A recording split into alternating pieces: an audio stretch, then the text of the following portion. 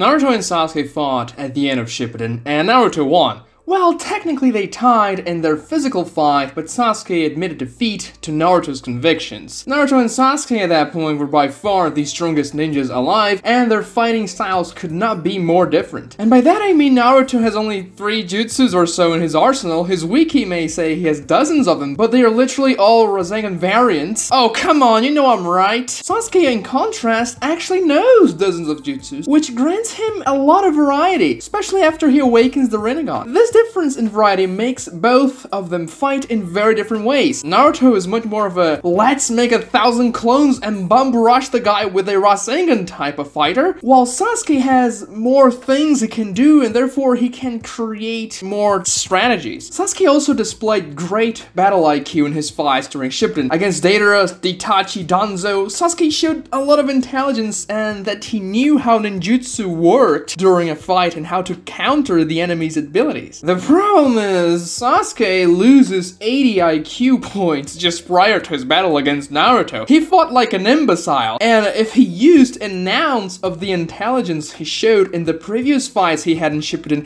he would have destroyed Naruto in the Valley of the End. Subscribe to this channel so we can buy Sasuke some new IQ points. Part 1. Sasuke's awful jutsu selection. So the fight starts, and right out of the gate, Sasuke positions himself in the most advantageous position you could ever ask for. He manages to blitz Naruto from behind, catching him off guard. We also know Sasuke is fighting with killing intent, so finishing the fight right then and there would be perfect for him. Now, Sasuke has 100 different options to go about it. Number 1, use the human path and extract Naruto's soul as soon as they touch. Number 2, use Onyx Chidori, which is imbued with the power of the Sage of Six Paths and also was able to hurt Jubidaara pretty bad. Number 3, cast a Chibaku Tensei centered on Naruto, and then when Naruto is trying to leave the gravitational grasp, shoot him with 1,000 Amaterasu arrows. Number 4, lace his Chidori with Amaterasu, hitting Naruto and making him burn until he dies. Number 5, use the Preta Path Rinnegan abilities to drain Naruto's Kyuubi cloak, weakening him and then following up with a killing blow. And the list goes on up until number 146, but you get the point. But instead of doing anything useful once he finds himself in a perfect position to strike a killing blow against Naruto, Sasuke hits Naruto with a base Chidori, an attack Sasuke knows Naruto already survived a direct hit because he did it in the past, and this Naruto is bound to be stronger than Kid Naruto and have more durability anyway. Now, the anime grossly misrepresented the scene because in the manga, Sasuke uses the fireball, making Naruto block it with his Kyuubi chakra, and then Sasuke blitzes Naruto from behind with sheer speed. In the anime, for whatever reason, they decided to make Sasuke use Amenoteji Kara. And do you know how I know that? Because in the manga, Naruto had 3 good Odamas in the start of the fight. Sasuke appears behind him, and Naruto still has 3 good Odamas. So Sasuke didn't use anything to change places with Amenoteji Kara. In the anime, they give Naruto 4 good Odamas, and you can see Sasuke swapping places with one of the good Odamas to teleport behind Naruto. The anime fight implies Sasuke wouldn't be able to blitz Naruto without his teleportation, which is false because he clearly does so in the manga. Another stupid change the anime makes is that Sasuke strikes Naruto with his right hand, while in the manga, Sasuke strikes Naruto with his dominant hand, his left hand, and that is the hand with the moon mark from the Sage of Six Paths, meaning Sasuke could have used something much stronger than a Chidori against Naruto there. You could say Naruto could counter those jutsus I mentioned before, or that Sasuke didn't know how to use his Rinnegan abilities to their fullest, like the human path and the Preta Path, but he definitely knew the Preta Path at least a bit because he used it later, and he was pretty good with the Chibaku Tensei because he put every single tailed beast under a Chibaku Tensei. Also, why wouldn't he just use an Onyx Chidori instead of a regular Chidori? What would he lose by using a more powerful Chidori variant? And even if Naruto countered the initial attack, such as a Chibaku Tensei hypothetically, Sasuke could have a massive advantage and he could still use his Amenoteji Kara to follow up, because in the manga he didn't use that to blitz Naruto, meaning it wasn't on cooldown. Or even use a Chidori mixed with Amaterasu, because he did later in the fight, but it would have been much more useful if Sasuke had actually hit Naruto with it. Something he clearly did after the blitz, but it was just a regular Chidori. Oh, which takes me to part 2. Sasuke never uses Amaterasu when he should have, and then uses it when it's gonna be useless. We saw Naruto countering Amaterasu with a Kyuubi cloak towards the end of the fight. So you may say Amaterasu would not work on that Naruto, but I disagree. The version 1 cloak was able to save Naruto from the Amaterasu because it creates a layer of chakra between the Amaterasu and Naruto's skin. But when Naruto is in 6th Path Sage mode Kyuubi chakra mode, he doesn't have that added layer of protection. Naruto's skin turns bright yellow, so if he gets hit by Amaterasu, it's over because it actually hits his skin. Sure, he could tank the flames for a while and survive a decent amount of time, but the fire wouldn't extinguish until Naruto literally burns away and dies. Now, you may say Naruto still has several counters for Amaterasu with its 6th Path Sage mode Kyuubi chakra, and you would be right. He could dodge Amaterasu or use an extension of the Kyuubi Avatar to block Amaterasu like the version 1 cloak.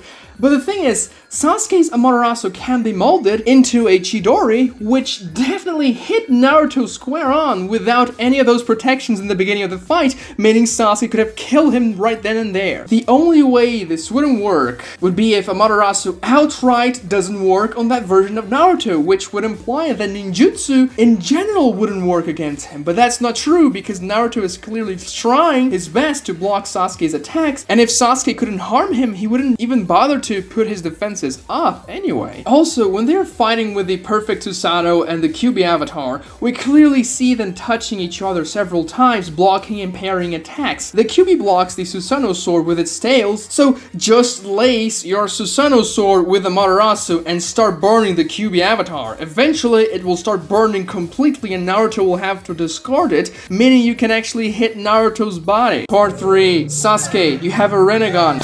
Use it. I think by this point, it's very clear, but just to make sure, I am talking about the fight in the manga, which is the actual canon version. They put a lot of extra stuff in the anime that never happened in the manga to make the fight longer, but in the manga, Sasuke never uses his Amenoteji Kara during the fight against Naruto. He also doesn't use any of the Rinnegan abilities except for Chibaku Tensei and the Preta Path. So why wouldn't he use his OP teleportation ability? Amenoteji Kara can be used in so many broken ways. Bear in mind, it can teleport other people too, just like they did with Jubidara, which enabled Naruto and Sasuke to land the Rasengan Chidori combo on him. Why wouldn't Sasuke just teleport Naruto directly in front of him, or his Susanoo sword, whatever, and then hit Naruto? There's no saving throw for Amenoteji Kara, it just happens. Jubidara was pretty confused when he got teleported by it, meaning there is no warning, it just happens. No matter how great your reaction time is,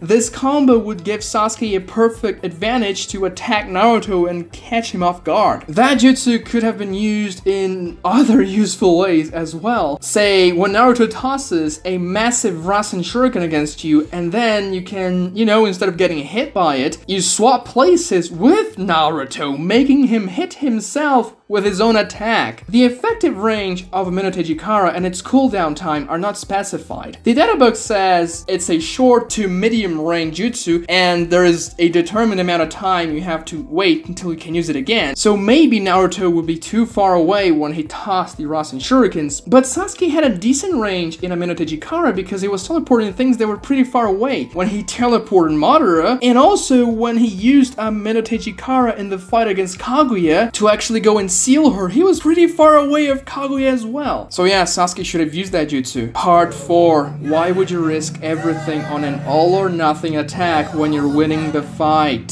So Sasuke drains the chakra of the Bijus into his Susanoo, and his power spikes quite significantly. Naruto uses his Shadow Clone with a Kyuubi Avatar to try and counter that and compensate for the power difference, but Sasuke's Indra Susanoo is destroying the clones and Naruto himself pretty easily. Sasuke has a clear advantage now. Naruto's Kyuubi Avatar cannot compete against Sasuke's ultimate Susanoo, so naturally now Sasuke will bum rush and beat Naruto's Kyuubi Avatar in a quote-unquote taijutsu fight, seeing that Naruto doesn't stand a chance. Nope! He will use all the tailed beast chakra in one jutsu, shooting Naruto at a distance. And by the way, this jutsu takes some time to charge, which allows Naruto to collect sage energy and charge his Rasenshuriken to counter it. And by doing so, Sasuke depletes all of his chakra. Just keep attacking the Kyuubi Avatar with your sword. It was working just fine and Naruto was clearly outmatched. Why would you spend all your chakra